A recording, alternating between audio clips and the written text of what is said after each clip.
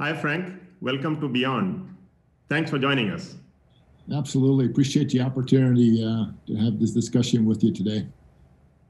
So, today we're going to talk about data in the cloud. But before we do that, I want to go back to 2010. When you were at Data Domain, I was just starting my first company, Nutanix. From Data Domain to ServiceNow to now Snowflake, you had an amazing run in different parts of technology industry. What has been the common thread across these and what keeps you coming back?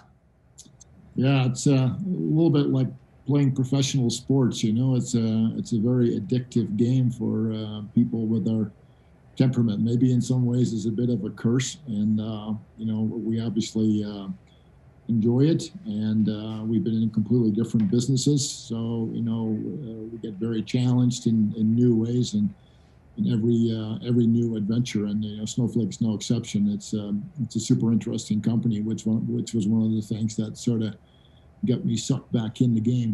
So That's really amazing. So with this whole track record of success over multiple decades, you clearly are a very, very successful leader. Would you like to share with the audience here some of the leadership lessons that you have learned along the way?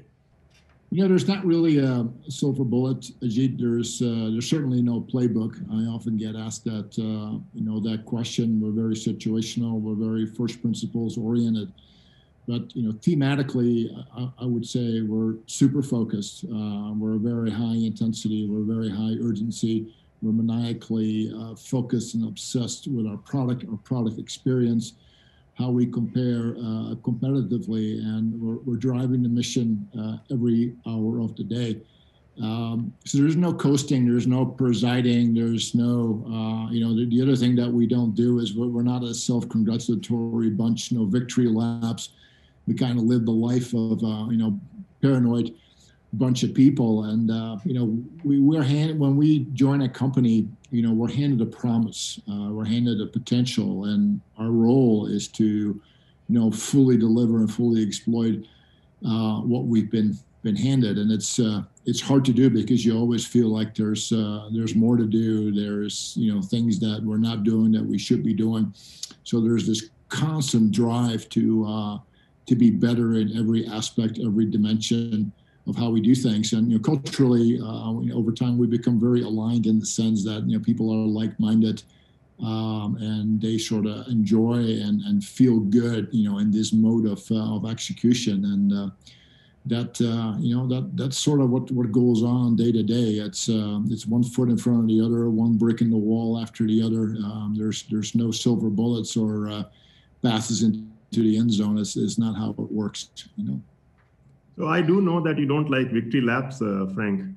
How do you handle success and failure as you're building these companies over decades? I'm sure there is a lot of success, but there is also sometimes failures. How do you handle that, and how do you coach your team?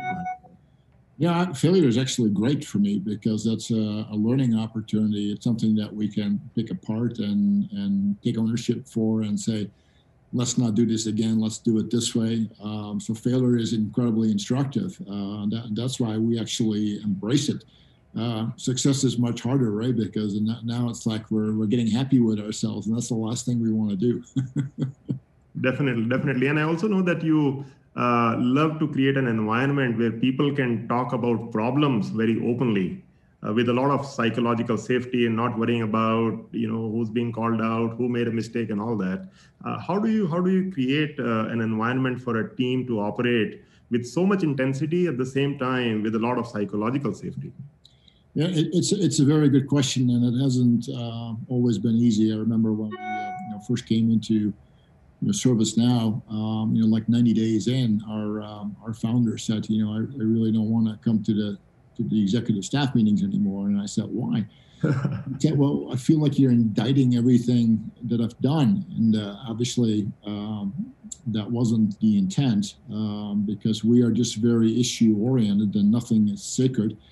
And we don't really think about, am I hurting somebody's feelings if I bring up this issue or call out this person? Because that's just not our mindset. We don't talk about people, we talk about issues. people can become issues. It's not where we start. We try to be very apolitical, about how we go about our business. And once there's high trust on a team, you can operate that way. When the trust is lacking, it becomes almost impossible.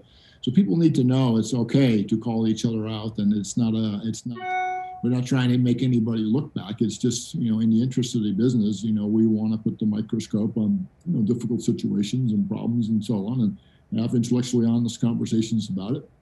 And that's what you have to do, rather than pretending that everything is hunky-dory, which, obviously is never the case. Yeah. No, I love that. I think it's very hard to create that environment where you have intensity and psychological safety at the same time, but I'm sure that's a huge part of your success. So I want to switch gears a little bit and talk about digital transformation that's happening across the world, across all industries. And there's been enough that's been said about how COVID is actually accelerating digital transformation, how companies are doing in 6 months what it would have taken them 3 years to do. What I would love to hear from you is the specific examples of what you have seen, some of the best companies, your customers or otherwise, do in digital transformation, how they are approaching it, how they're leveraging data to drive that digital transformation. That would be great to hear. Yeah, the interesting thing about the role that COVID, has played is that, normally, people on a day-to-day basis rely on sort of anecdotal observation of what's going on, right? Just, looking at the news feed, talking to people, being in meetings, it sort of forms our perception of reality. But when you get massive dislocations, which is what COVID was, you can no longer rely on anecdotal observation. You saw that, right? Back in March and April, May, everybody was just like, holy cow, what is going on? So now we realize data is going to be the way we're going to parse our realities. It's how we are going to understand it. It's how we're going to act on it. So the need for data to understand what was happening just went up, in leaps and bounds, because the dislocation, was so great. And, as we got, so in other words, it sort of activated our data culture, our data awareness, our data appreciation, I should say. I mean, for a long time, we used our respective platforms, for running reports and populating dashboards. And, now it's like, digital transformation really means data driving operations as opposed to data informing people.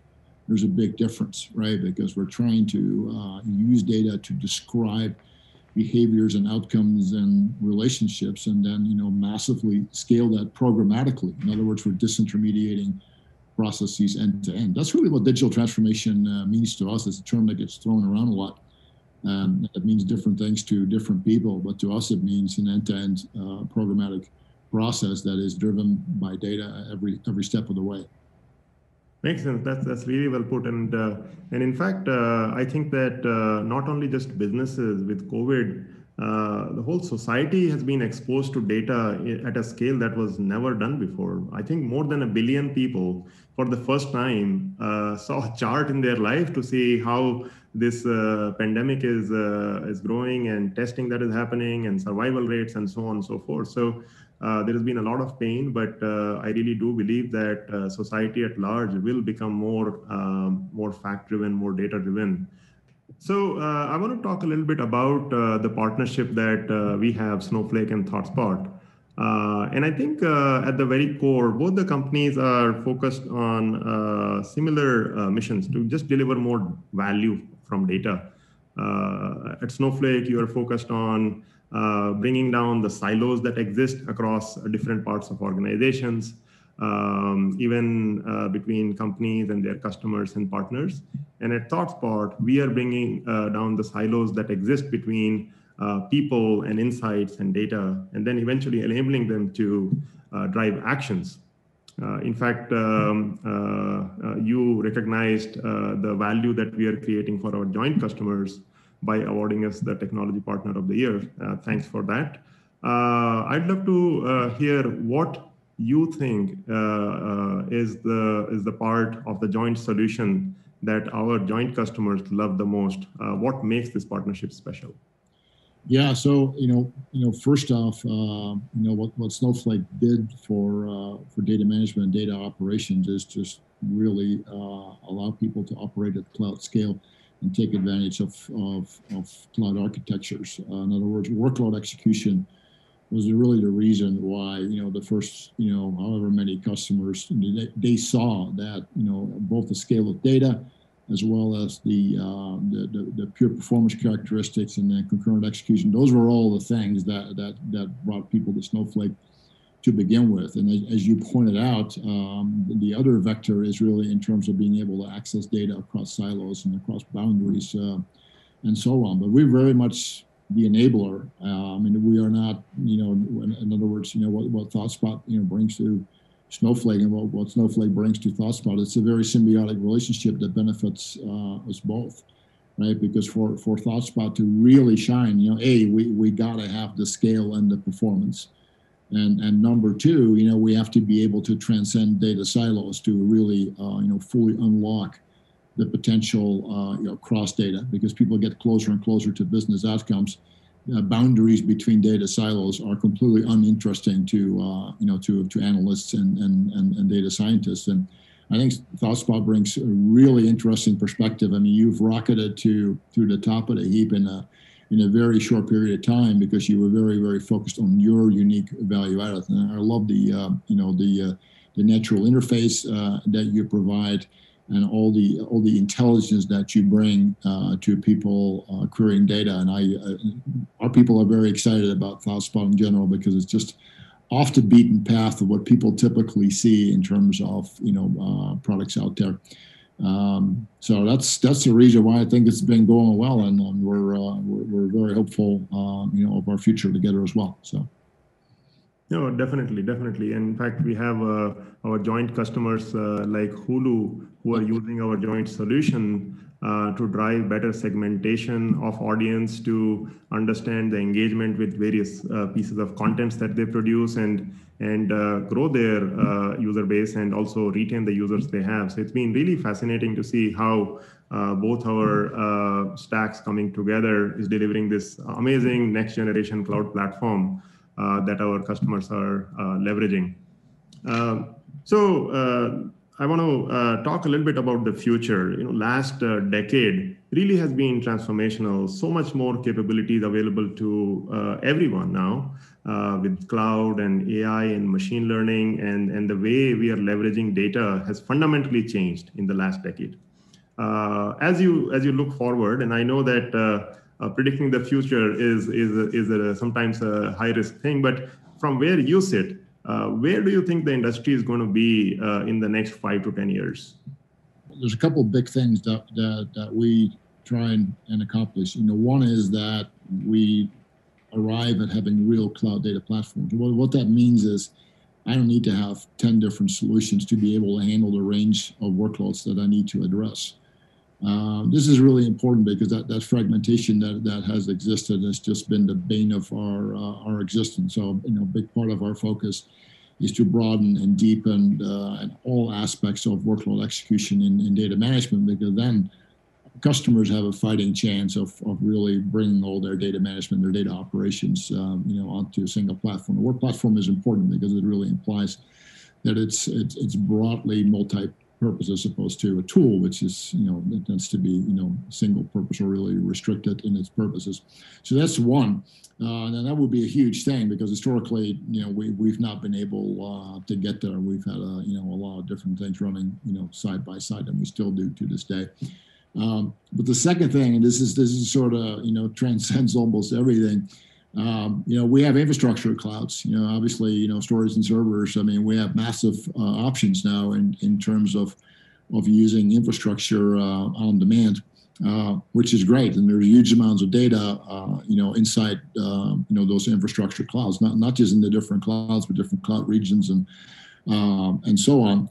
Then there's tons of data, inside hundreds, if not thousands of, SaaS applications. And then there's the whole, legacy on-premise. So data lives in a million places. And we have, as an industry, not been capable of creating a notion of a data cloud. In other words, one place where we can go, where we can effortlessly and frictionlessly blend and join and combine data. It's just been data operations has just been absolutely hardcore, heavy lifting. Just very. That's where most of the spend and the energy goes in our business. So our goal is to bring about, a data universe, where we can go and we can just plug in and we can bring about, relationships, with other data providers. We can make data available. We can consume data from other sources, and we can do that with, without doing the heavy lifting of copying and replicating, and so on. So data cloud has not existed in the history of computing, and it's certainly our goal to make a huge dent in that and to bring that about. And we think it will unleash powerful data network effects, because after a while people realize, well, you might have a good workload execution platform, but the other reasons that I'm here is because of the data that I need to be able to access, right? So data network effects will start to play a real role, in future, whereas historically, database companies have not cared about what the data was. There was no content vector, if you will, to those platforms. Yeah, that's fascinating. That vision of the data cloud is extremely powerful.